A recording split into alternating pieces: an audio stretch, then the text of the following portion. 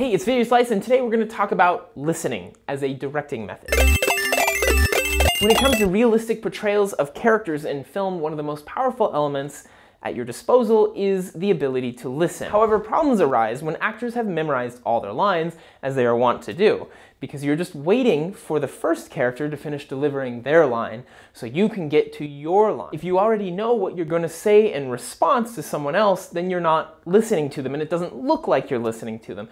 You're talking past them. So it's extremely important to get the actors in the mindset of listening, of looking at the other character and paying attention to the words they're saying, even though they know what they're going to say. And when someone has truly listened to the other actor's portrayal, a response will be more natural because it's spontaneous. Don't keep the lines on the tip of your tongue. Sit there and actively listen. When the time comes for you to give a response, it will come automatically if you've memorized the lines, and will sound more natural because it's not a prepared statement. It's simply the first statement that comes to your mind in response to what you've just heard. This is a good skill to practice in rehearsals and outside of the set as you try to develop the ability to listen. That's it for now. Thank you so much for watching. Please like, favorite, subscribe, share, and comment below with your questions, or ask us on Twitter, and we will see you next week.